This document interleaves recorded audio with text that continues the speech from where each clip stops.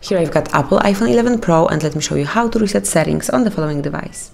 So at the very beginning you have to find and select the settings, then scroll down and open General, and then go to the very bottom of the list where you will notice Reset. Simply click on it, and from the all options select Reset All Settings, so it's the first one. Now enter the passcode if you have one, so in my case it's 134679. And now confirm that you would like to reset all the settings, but you can see that no data or media will be deleted, so in my case I want to confirm it, reset all settings, confirm, and now confirm it one more time. Just remember that this operation cannot be undone, so you just have to be 100% sure that you want to perform this reset. And I am, so I will click on reset all settings. And now you just have to wait a couple of seconds. The whole operation will be done automatically, and then you will be able to use your device in a normal way.